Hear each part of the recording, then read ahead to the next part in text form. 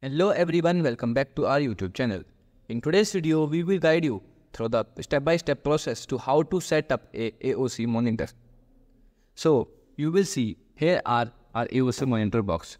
So, we will get in the box is first is monitor, second one is power adapter, HDMI cable and stands. So, now we assemble these things.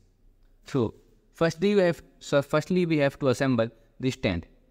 So you will see here in bottom of the AOC monitor a stand section. So firstly we have to fix this stand to our AOC monitor like this. After that, here is the base of stand. So to put, you can simply see the alignment, like here are the marks.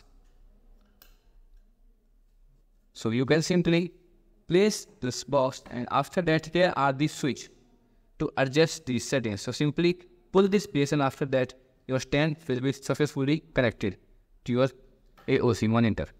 Now your monitor is ready to set up.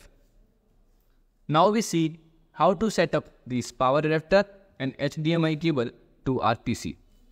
So let's go. So here you will see in backside of the AOC monitor, there are many slots, like first is HDMI, VAG and power adapter. Also, this monitor have a one speaker slot, and here are the speakers. So now I want to connect my AOC monitor with a VAG cable because I have one VAG cable extra. So now we will meet after the setup. Now I successfully connected the display output cable. One end is to a monitor and the other end is to my PC. After that I plug into a power source.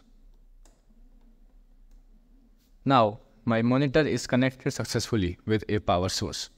So here you can see that my monitor is connected to my PC. So that's all for this video. So here you have it. By following these troubleshooting steps, you are able to successfully connect your AOC monitor. So I hope this video is helpful to you. So please don't forget to follow, subscribe and share. We will catch you up in the next video. Goodbye.